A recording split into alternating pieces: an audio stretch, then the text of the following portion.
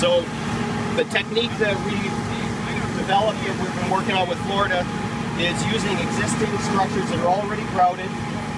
We're using what we call the interstitial spaces, so the little space between the individual wires of the strand.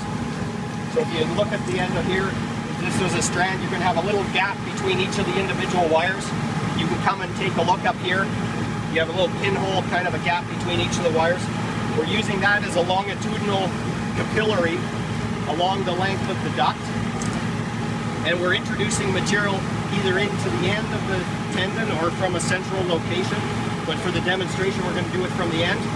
And we're going to push it along those interstitial space and out the other end of the duct through that little pinhole, right?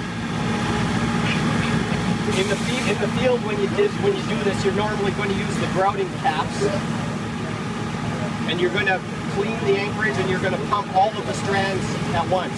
Okay. For the purpose of the demonstration, what we've done is we put individual injection ports over top of the end of individual strands.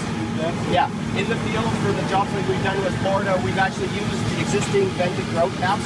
We've removed the grout cap, removed the grout from inside there to expose the anchorage, put the grout cap back on, and we've used exactly the same grouting port as was used for the original grouting for the impregnation.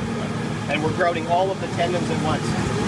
For the purpose of the demo, we're going to connect onto one strand on the far end of the tendon. We're going to pump it through, and probably what you're going to see is it come through a strand in a similar location first, and then we'll cap them off as they're coming out.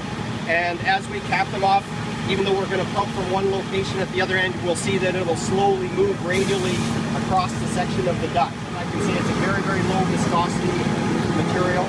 It has two functions that it's basically been developed to do. One is to soak into the surrounding grout and to make that grout impermeable, to reduce the permeability of that grout surrounding the strands.